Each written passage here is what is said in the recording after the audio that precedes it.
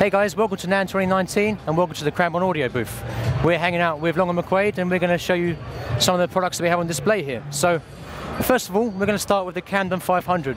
So this has been around for a little while now, since October, but essentially it's a 500 series preamp, but it's designed to be the cleanest and most transparent blank canvas that you could possibly find in the mic preamp. So performance-wise, it has some really crazy specs that you can find on our website. But we're talking extremely frequency linear, extremely phase linear at all gain settings. So yeah, really clean canvas. But we all know that us audio guys, we love a bit of vintage vibe, all that kind of stuff, transformers and the like. So we came up with our Mojo control, and essentially what we did is we measured what transformers and valves did to audio. It's not voodoo, it is science. We can work it out if we measure it. And then we emulated those effects using discrete components like resistors, capacitors, all that kind of stuff. And so we have two Mojo styles. The thump mode is essentially like your traditional British vintage console style saturation.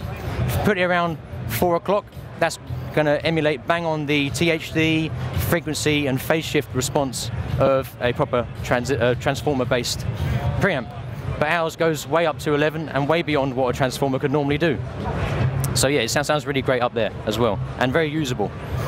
Also, we have a second Mojo style called Cream.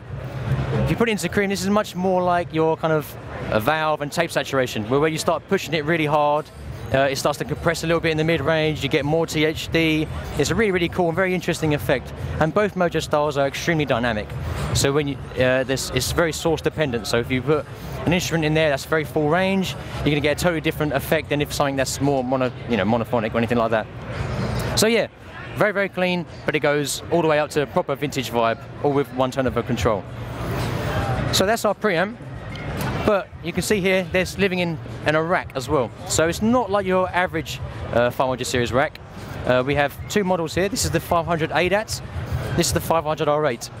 So the 500 ADAT is an 8-slot high current rack with a built-in summing mixer, built-in headphone amp section here, but it also has conversion built in, and it has ADAT ports on the back. So connect this up to your Universal Audio Apollo or any interface with ADAT. And now you can get access to 500 series, you can record them straight into your DAW. You can also play back ADAT sources through each of your modules and then re-record them back in, so you can insert modules via ADAT, that kind of stuff. And you can do all that with the front panel switches. Very easy. One flick of the switch and now you're receiving ADAT sources. Below it we have a very similar thing, but it has a built-in USB audio interface. So it's 28 in, 30 out. And that allows you to record each of the modules independently, as well as 16 channels of ADAT. The summing mixer has its own stereo DAC, so you can record the output of that straight into your DAW. And the same deal, each one of these modules has a source switch. Put the source switch over to USB, and now that slot number 8 will be receiving the output of USB 8 from your DAW. So really easy to insert processing and record through your 500 series modules. This guy also has a monitor controller built in with talkback, all that kind of good stuff. So it's a one-stop shop for all of your recording needs, whether it's portable or whether it's in your home studio. So connected to these, we also have something quite cool, and that is our N22 and N22H breakout boxes. And essentially what these are remote I/O connectivity options for the 500 R8 and ADAT. So as you can see, these are connected to 500 R8 with a Cat5 cable, and this Cat5 cable is transporting 4 channels of balanced analog audio. So that's 0 latency, all analog, but we just repurpose a Cat5 cable or shielded Cat5 cable to do so. By doing that, what we can do is we can position this in the vocal booth, position this in your control room, sling out this box with Cat5 anywhere you want it to be, and now inputs that you put in here, mic line inputs, will travel up the cable and it will arrive directly at the inputs of the modules if you just flick the switch over to receive the cast option there. So that's a really quick way of receiving mic inputs located externally. And secondly, at the same time, on the same cable, the monitor mix that you're listening to on the box is sent back through the cable and straight to the headphone output here.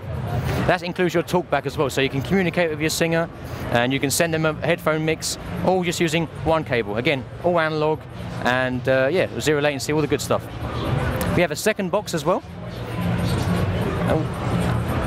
And this is our N22. So very, very similar deal, but this is purely a passive box. So it has 2 inputs, 2 outputs, and the class connections. It doesn't need any power to operate, whereas the N22H needs power just for the headphone amp, and that can be done via 9-volt battery. So they work really well with this box, but they also work really well together.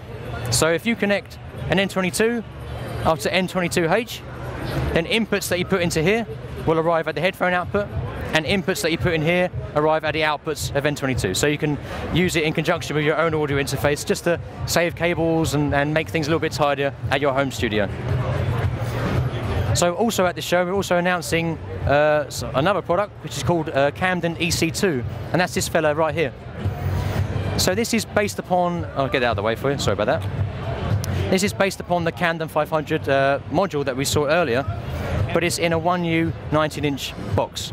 So here are your 2 preamps, exactly the same design, same performance as the 500 series module, but we also have a few extra bells and whistles. So we have this section over here, which is essentially a headphone monitoring section. It has independent controls for each of the preamps, as well as an external source coming in on the back via a pair of jack inputs. So you can create your own monitor mix, you can monitor channels directly on the unit, great for placing a mic on a guitar cab, for example. And it's also great for vocalists, they can monitor their vocals directly on the unit and combine it with their playback coming externally. This box also works perfectly with our breakout boxes, so you can relocate the I/O where it's needed in the studio space. But then one final trick is that EC2 can also connect straight up to our 500 R8.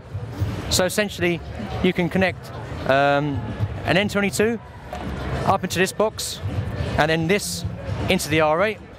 So what that means is inputs that you put in here travel into the preamps, and then from the preamps they travel through the Cat5 directly into the R8 for recording. And then at the same time, the monitor mix that you generate here travels through the cable, it goes back into EC2, and then you mix it in, and then it arrives directly at the outputs of this box. So it sounds quite complicated, but it's all plug and play, all analog, and really easy to set up.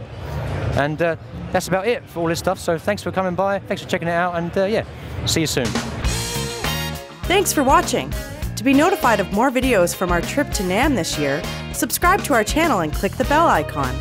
Leave a comment or question below, and check out our video playlist of all the latest and greatest products at NAMM.